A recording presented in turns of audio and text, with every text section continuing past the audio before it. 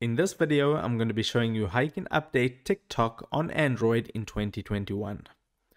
Okay, so the first step would be to head to the Google Play Store on your phone. You just have to locate it from within your phone's homepage. For me, it's located at the bottom left-hand corner there. But if you can't find it, all you need to do is swipe down from the top of your screen or near the top of your screen. And then in the search bar, you can just type Play Store. And it should pop up. You can go ahead and tap on that. Then you can tap on the search bar right at the top, and then you can search for TikTok.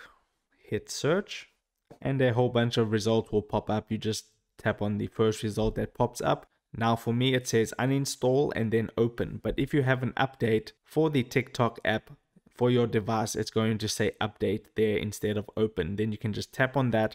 It's going to go ahead and download the update, and then once that download has finished, you can go ahead and relaunch TikTok. So that's the first way that you can go ahead and update the app. Now if you don't want to go ahead and every single time have to go in manually and update TikTok, what you can do is go back once more. And then you can see at the top left hand corner of the screen are 3 horizontal stripes. Tap on that.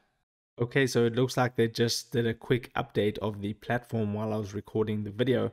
So what you can do to make sure that the TikTok app remains updated all the time is you can go ahead and tap on your profile icon located at the top right hand corner of the page.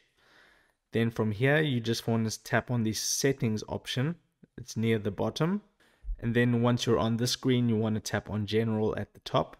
And then you can see the option there. It says auto update apps in the middle of the screen.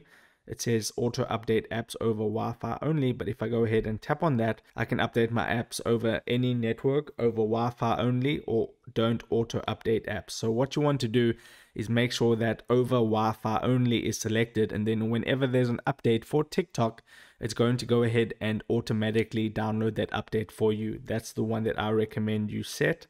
Then you just tap on done, and then you have set that all up. So those are the 2 ways that you can go ahead and update the TikTok app in 2021. If this video helped you out, make sure to hit the like button and subscribe for more TikTok tutorials. Take care.